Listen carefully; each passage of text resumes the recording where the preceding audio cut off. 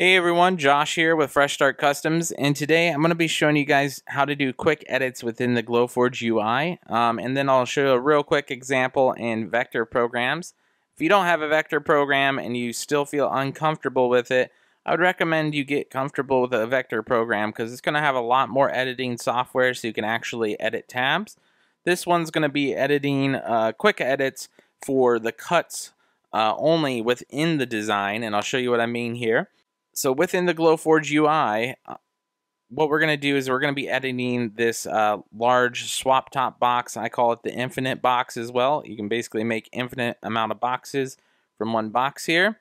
So let's just say, for example, we're going to change this pen holder into like a Sharpie holder, and we need slightly tighter holes. You can just right click on this once you have it selected here properly. Right click and click ungroup. As you can see, I've got it ungrouped now, and I can select all these individually. When I select the first one, you can notice it's 0.56 by 0.56 inches. That's how wide it is here. We're going to change that. I'm going to hold down Shift and just select multiple at once so I can change a whole row. Right there's that 0.56 inches height, and if you lock the aspect ratio, it will change all together at the same time. We're going to shrink that down to 0.5. As you can see, it shrunk down right there. Now let's just say that is the right width for a Sharpie. I don't know off the top of my head. I'm just using this as an example. We now have that selected, and then these are still set for pens. Let's say I want to change these to like a paint marker setting, and just for example, let's say the paint marker is 0.7 inches. As you can see, they're now too large for the lid, so I have to get rid of one of these. You can select it, hit delete. You now have 5 paint marker options here, and you can hold Shift and nudge this over with your arrow keys. And then you can do the same thing and change this style too. But let's just say we want Sharpies, pens, paint markers, and then pens again. Got a whole new lid selected now. And then for some reason, the Glowforge UI is a little finicky about selecting options. So I always just like to click until it selects, and then hold down Shift and deselect whatever I don't need from it. Then you can right click and click group, and you have a whole new lid that will move together here, and that was a real quick editing option there. I'm going to do one more example here. Let's say you don't like this layout and you want a whole new lid. Just right click on this after you have it properly selected and click ungroup. And then I'm going to hold down Shift and deselect the back here, and we're going to delete the entire inside. As you can see, this is now a blank lid, and I can add my own cutouts with premium here. You just select your little cutout options. We're going to do a circle. I'm going to shrink this down a little bit, just like that, and then I'm going to hold down Control C for copy and Control V for paste. And we now have 2 circular options here.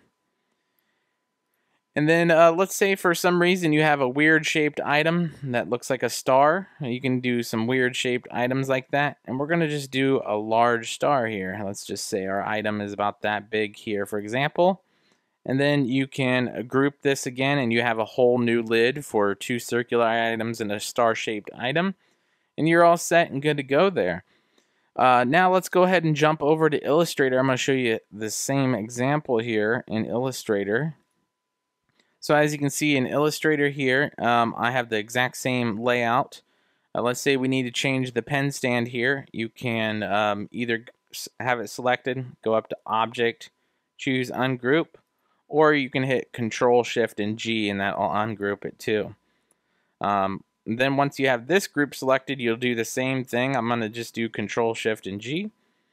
And as you can see, they're the exact same size up here, 0.56 inches by 0.56 inches.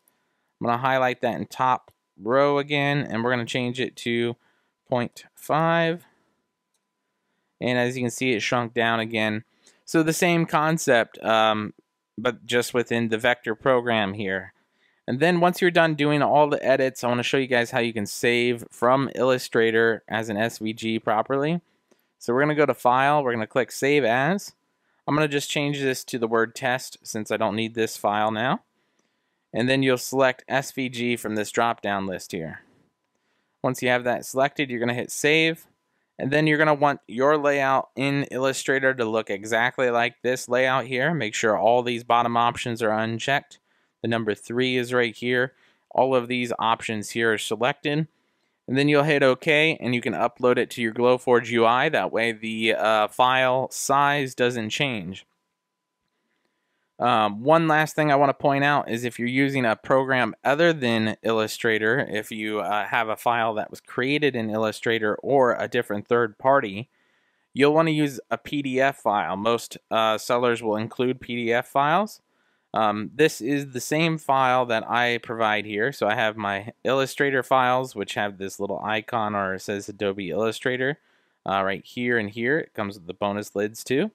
Or there's the SVG files. I would recommend opening any of those with it just with Illustrator itself.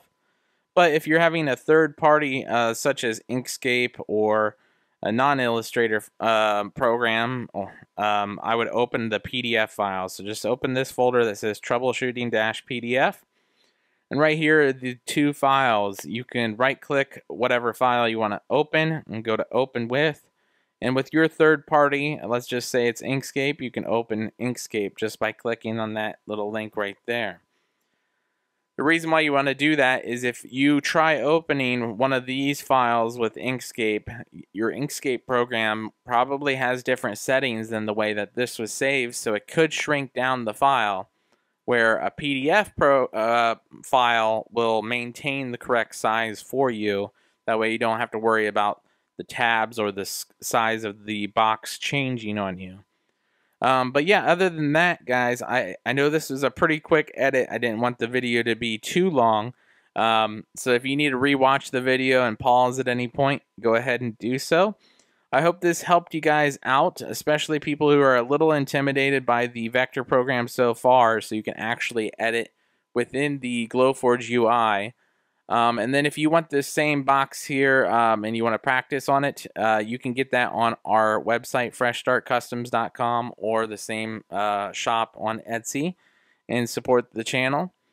Other than that, I hope this this video helped you guys out, and it's been a pleasure, and we'll catch you guys in the next one.